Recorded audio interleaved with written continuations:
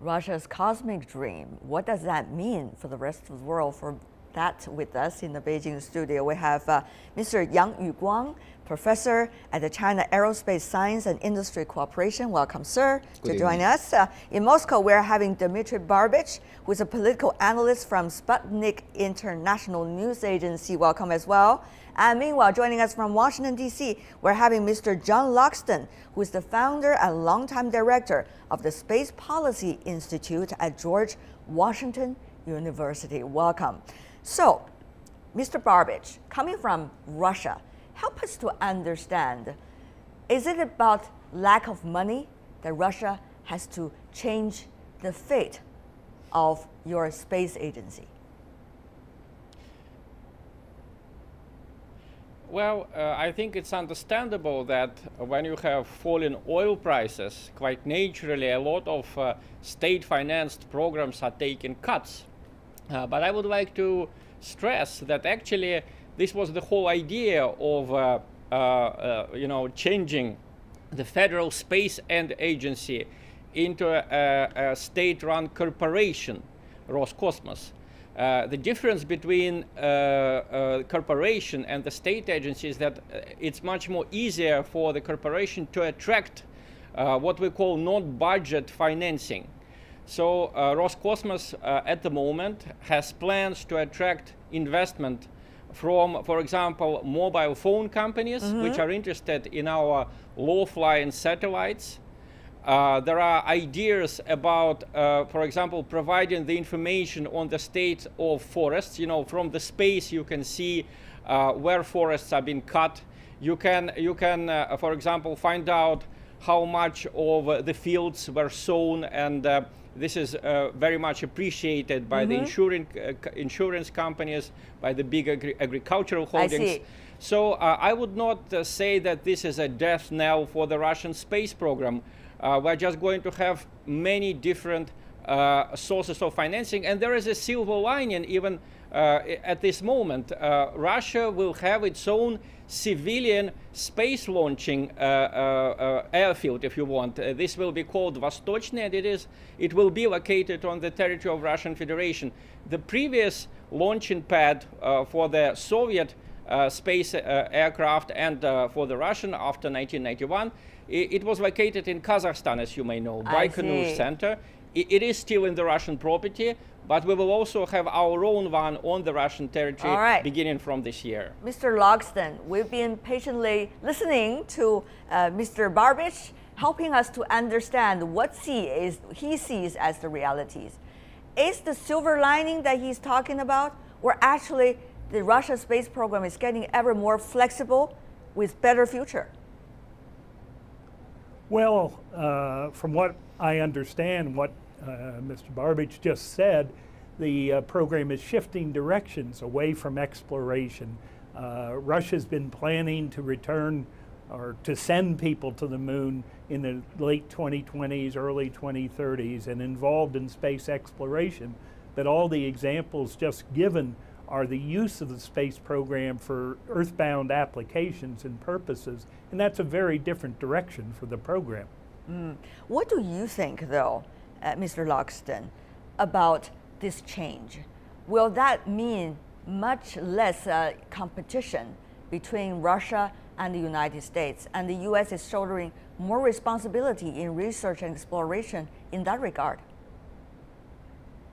Well, actually, the relationship between the United States and Russia in space over the past 20 years or so, 15 years, has been one of cooperation. After all, we are the lead partners in the International Space Station.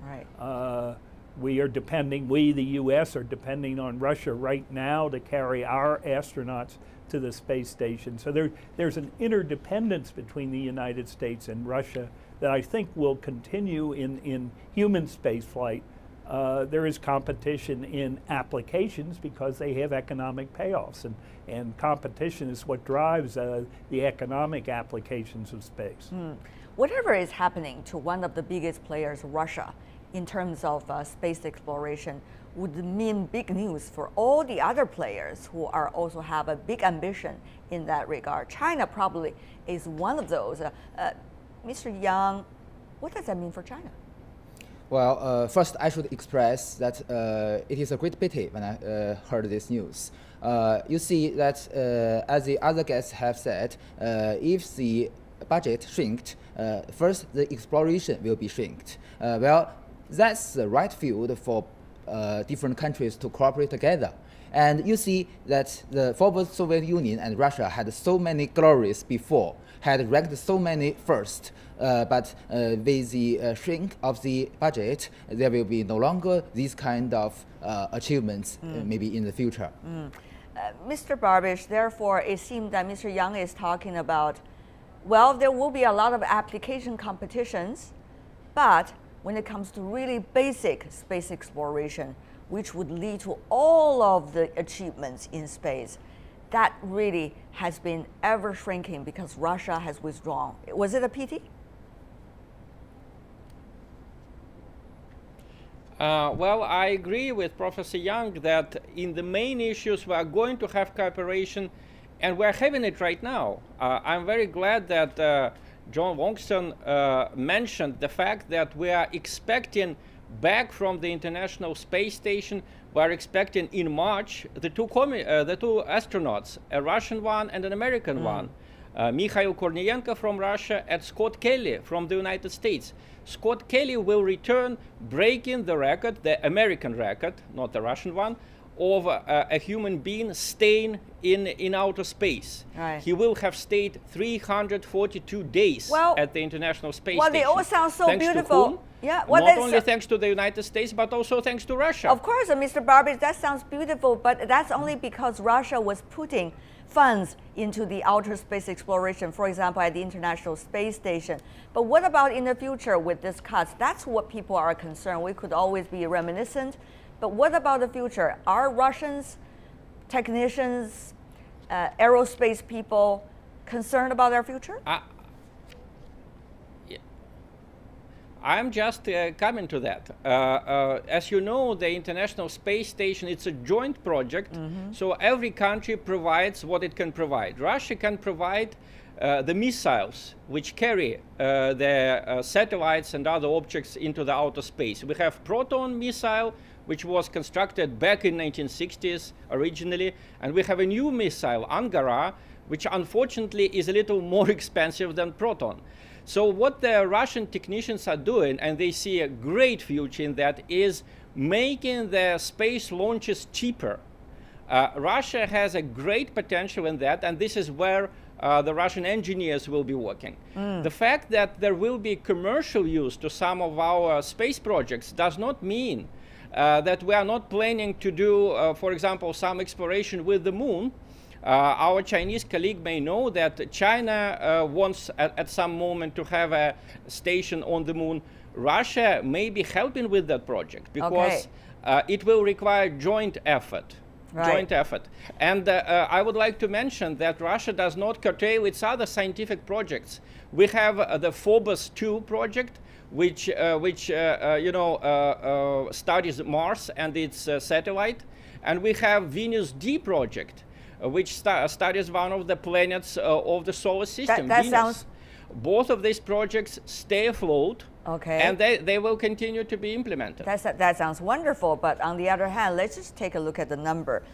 Over the next 10 years, the Roscosmos, which of course is now the Russian Space Corporation, is likely to receive $17.5 billion US. That's over the next 10 years, 17.5.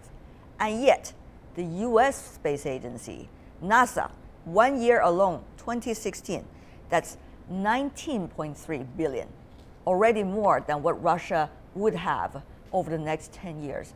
Mr. Logsdon, would money mean a lot in space exploration? And also from your perspective, well, sure. Who is the biggest supporter of this space exploration? Should that be the government, or should that be so-called the market? Which would play a bigger role and a better role?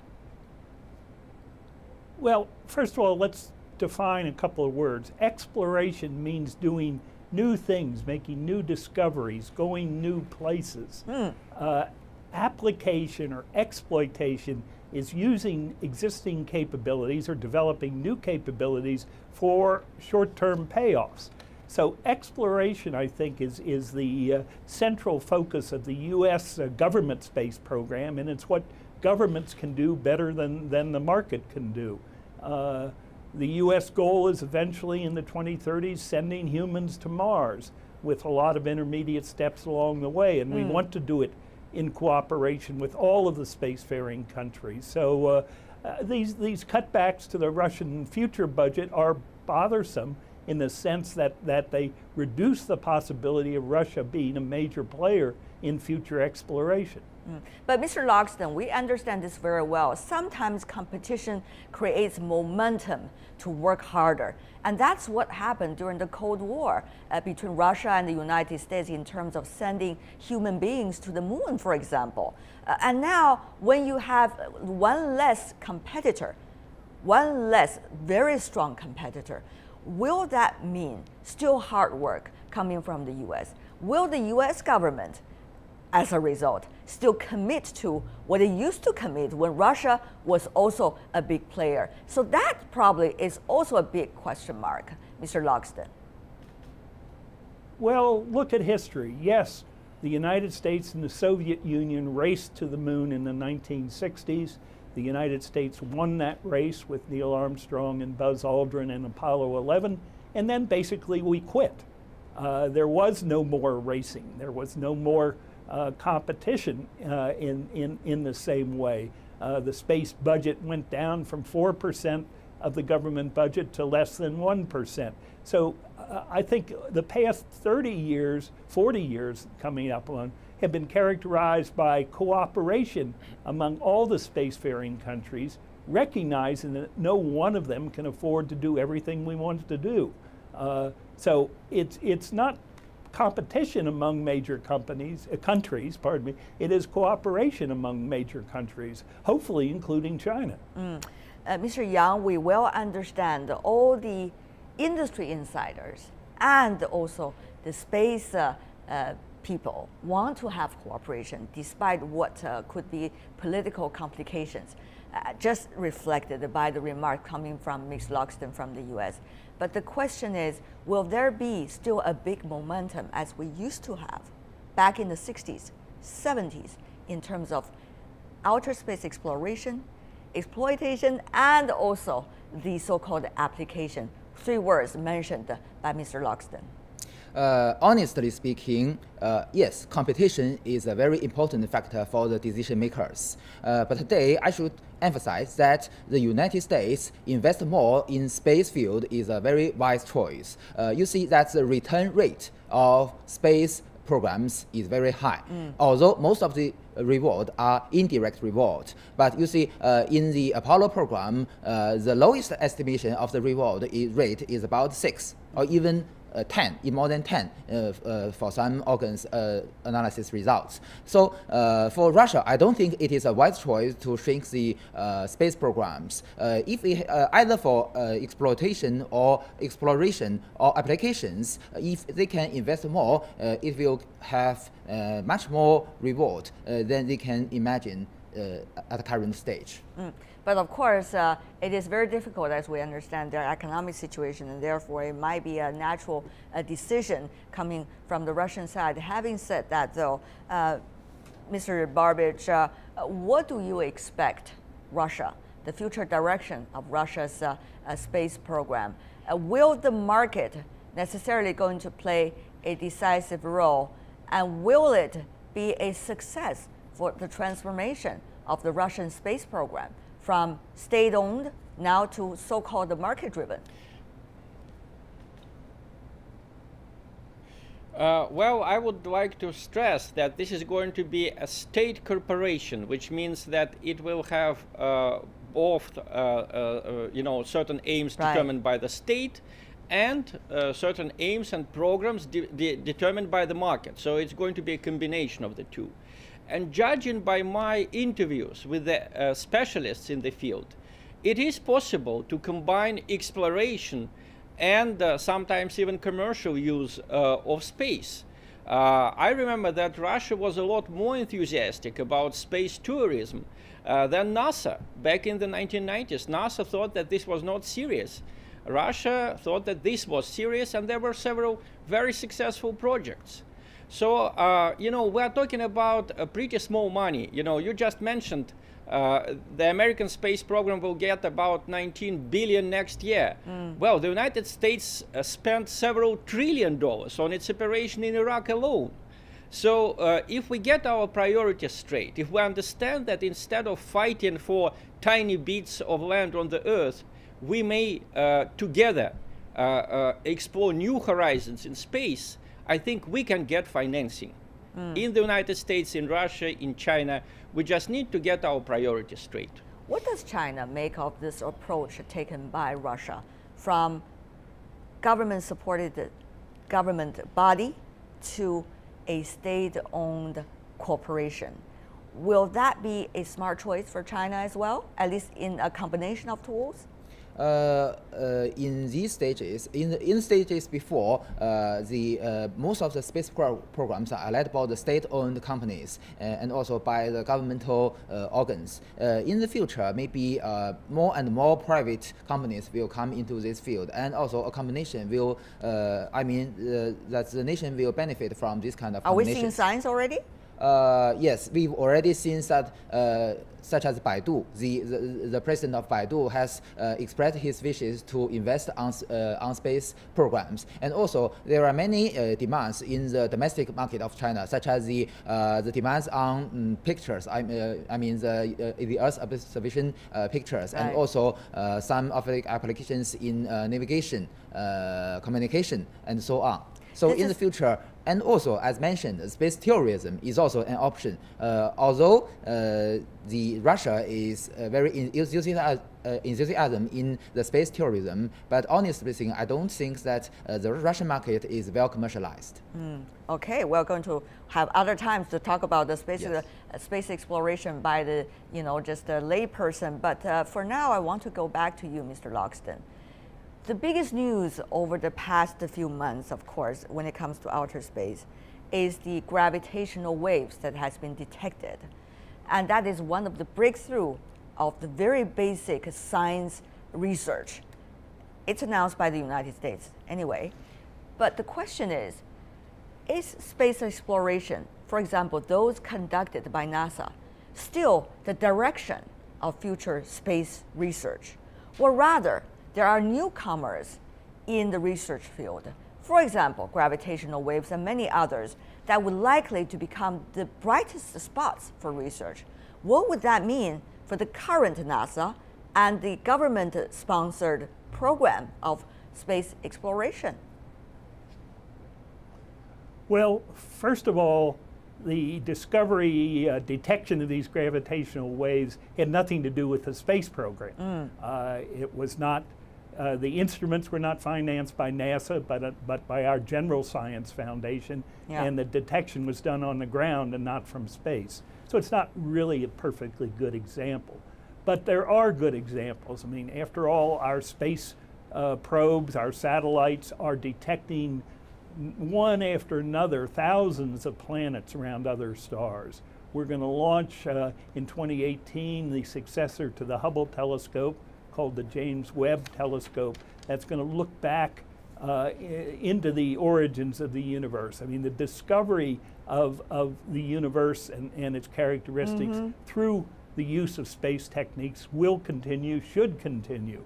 It's one of the most exciting adventures that humanity undertakes, and we should do it cooperatively. All right. And then ultimately, when humans reach Mars and find out the answer to the question of are we alone, at least in these two planets, or are there other life forms on the next planet to us? Those are fascinating, fundamental questions. Okay, Mr. Yang, final words from you, very briefly. While LIGO is only the start of the exploration of gravitational waves, but space technology can do more in this field in the future.